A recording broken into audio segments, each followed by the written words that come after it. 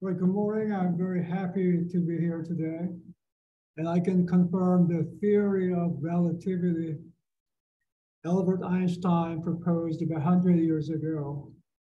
Time flies in Waikiki area, but time flows very slowly in my office. I don't know why, but I can empirically confirm his theory. Before talking about this technical presentation, I'd like to acknowledge my co-author, Dr. Jun Wang. She started her PhD, completed PhD, and still working on this project. So Jun did all the work shown in this presentation, and I'd like to appreciate her contribution to this research work. Here are the contents of my talk. First, an introduction. I'll briefly talk about the need for research, why we need to study durability and performance of constructed facilities, especially bridge structures in this case. Then I'll be talking about complexity modeling, which is different from conventional modeling approaches. Then number 3 will be about research, finally a summary and conclusions, as well as acknowledgements will follow. As we agree, long-term durability and performance of built environments are important factors, and sustainability is a hot issue since the middle of 2000. Then inadequate durability causes problems.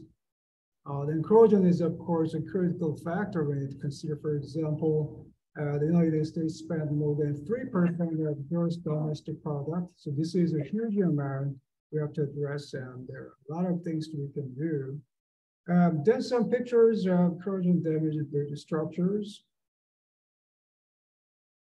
A problem statement, the durability of highway bridges comprises several uncertain attributes. There are so many things that interact, evolve, and coalesce when subjected to various service environments. The network of these certain attributes brings about collective actions to generate a complex pattern that characterizes a structure's response. Then complex systems in general arise from simple phenomena produced by the reactions of interdependent substances without a central control. This is a very interesting concept. Here's a small thing can cause a large effect, as in the case of the butterfly effect. So corrosion is one of these. So we can consider corrosion being a complex problem because the migration of chloride is very small, but impact is huge. So we did some research on complex interactive systems at element and structural levels. Needs to be elucidated.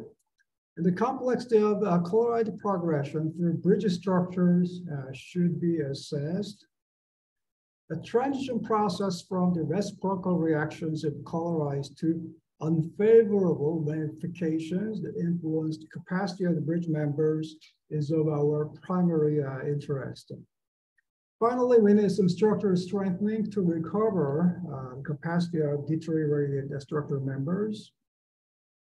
So move on to some modeling approach. We designed a benchmark bridge structures based on the Ashtar era of the bridge design specifications. You can see 2-span bridge structures, and the units are in millimeters. We have a concrete strengthening compression 30 megapascals to 45 MPa. We have diffusion coefficient and concrete cover, especially we consider cover based on the principle of probability. I'll tell you more in a minute. Then we considered 3 exposure conditions to simulate deterioration of 100 years, de-icing, splash, and coastal. The strengthening work was conducted, of course, numerically. There is a reduction of capacity more than 10%, which is equivalent to rating factors of about 0.9 based on the load and resistance factor rating of Ashtar. Then we created the capacity of the bridge members using carbon fiber reinforced polymer, called the CFRP. There's some schematics on strengthened and strengthened bridge members. And as I said, we consider 2 phases for cover depth. The first phase is about design cover based on Ashtar. The second is effective cover, because we have no idea how contractors build the bridge and there is some uncertainties. So we grab the concept of probability, as I said. So we can simulate deterioration and construction margin numerically. Let's talk about a little bit interesting concept. It's called agent-based modeling. If you look at the right picture, there are many human beings. Even in this room, we have many human beings, myself and you. I have no idea what you are thinking. You have no idea what I am thinking. Even in this picture, people are moving here and there. We have no idea because there is no centralized control here. But if we look at this concept, large scale, like society perspective, then we can find certain patterns. The second picture is about the flocking of birds. There is no leader, no language, no communications, but birds just interact together with their neighbors. But if you look at larger scale, as you see here, we can find certain patterns. What about the colony of ants? Same thing, they don't talk. Okay? And no leader, they just interact together with their neighbors. But if you look at the large scale, also we can find certain patterns, which is very interesting concept. So we did some modeling work inspired by computational sociology and social physics. So complex modeling was conducted in a multi-agent environment. An agent can be defined as a discrete entities reacting against the surrounding environments, as I just mentioned before. And agents are manipulated in a computational domain for a set of simple rules and characteristics that control decentralized behavior. Okay? There's no leader in corrosion, polarized, they don't talk, no language. So I can find an analogy between the three things and the chloride migration. So each agent is a self-organized and concurrently interacts to generate a specific response pattern. The kinetics of chloride, no leader, no language, they just move, but we can find certain patterns like corrosion issues in bridge structures. So our modeling approach is given here. As I said, we did some agent-based modeling. The modeling platform was created and computational entities were generated. Interaction rules, very simple rule. Then spatial and temporal boundaries were given. We predicted corrosion initiation and propagation, then check the capacity of bridge members. If capacity is good, then the modeling work was done. If inadequate, then we need some strengthening work using carbon fiber reinforced polymer or CFRP sheets. So we formulated models. Our primary interest was near surface concrete, just above the steel bar. And the rule was very simple, just a fixed law, just a single equation. There are no other things. And our simulation domains are given. We updated chloride concentrations in spatial and temporal domains up to 100 years, as I said. We did some parametric or sensitivity analysis to define the size of agent, and we adapted 1.27 millimeters, very tiny agents. Then we validated our modeling approach, short-term, mid-term, and long-term. As you see here, good agreement was made. Then we generated technical data. This is about the rate for diffusion coefficients. As you see here, about 3 to 5 years, the rate increased significantly. However, after that, the rate plummeted, and about 20 years, the influence was virtually none because the concrete material is saturated by the ingress, the chloride, and they block the new chloride ingress. Then chloride concentrations were predicted, especially in the near surface concrete. As I said, we have 3 exposure conditions: splash, de-icing, and coastal. If you look at the top, splash, the response was very complicated and magnitudes were pretty high. On the other hand, if you look at the coastal exposure, relatively stable and the magnitude is pretty low because physically bridge structures are away from the sea level. So direct influence to the bridge structures was not really as significant. We also looked at the corrosion current density. The top figure shows the effect of concrete strength from 30 megapascals to 45. With increased concrete strength, the corrosion current density decreases simply because microstructure of the concrete became dense. And we also looked at the cover effect that I mentioned. So 31 to 144 randomly generated covers influenced the corrosion current density. So we tried to quantify complexity, and this is not easy because there is no globally acceptable definition. The reason is this is complex. So our complexity definition was based on the second law of thermodynamics, the reversible migration of chlorides in the superstructure concrete that I just mentioned is our complexity. So we gravitational entropy used in physics area, H, and C is a constant, and P sub I is occurrence probability.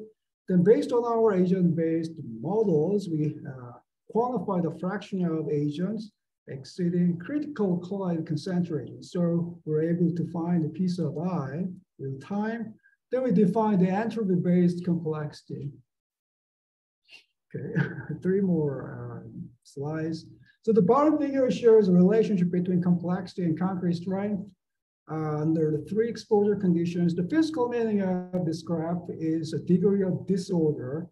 I like to move a little bit fast. Some other reserved corrosion initiation areas, we consider peering corrosion and uniform corrosion. Capacity degradation after the initiation of corrosion, of course, we reduce capacity, then try to strengthen these bridge structures. These 2 pictures, my previous work, the right one is about the first North American site application of pre-stressed carbon fiber reinforced polymer sheets for repairing a bridge structure. And the second picture shows the world first site application post-tension near surface mounted CFRP strips. The second project was conducted in collaboration with Korea Korea Institute of Construction Technology. I'm sorry, there are so many Koreas. I was in Korea last Sunday, so but anyway, you can see a sudden jump of capacity about 50 years because of the strengthening effects. Then we propose a certain portion for FRP contributions for strength, and we limit about 25% because if you rely on too much, then if something happens like vandalism, then there's a significant effect. So to summarize, diffusion coefficients decrease over time, but over 20 years, we don't really need to worry about it because of reduced rates. The splash conditions exhibit higher complexity indices, indicating a degree of disorder, as I said. Then insufficient cover causes some problems. Then CFRP strengthening, of course, we did numerically in this particular project was promising and actually got long history in this area over 30 years and capacity recovery of 25% was recommended. And I'd like to thank the U.S. Department of Transportation and the center. And before closing my talk, I'd like to announce a very interesting event. The Bridge Engineering Institute is organizing a conference July 17th to 20th, 2023 in Rome, Italy. If you need information, please go to www.bibridge.org. And Rome is one of the greatest cities in the world. If I see you in Rome, I'll buy a pizza and spaghetti. Yeah, I'm looking forward to seeing all of you there. Pizza is waiting for you.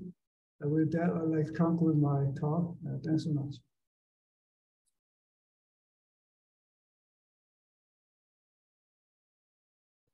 Any questions? I was wondering if you can add a few details about the application of the FRP. Sure that there are some issues with the surface of the concrete, whether or not the boxes are going to be effective with that. A good point, Christian. And the 2 things, as you know, we have externally bonded CFRP and near surface mounted CFRP.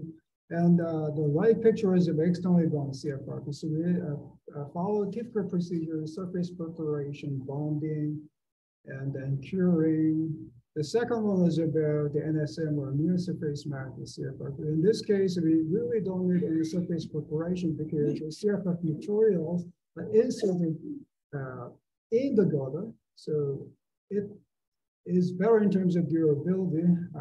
However, we needed a lot more labor to cut the groove along the gutter.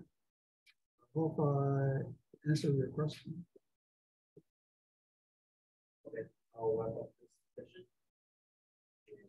We'll have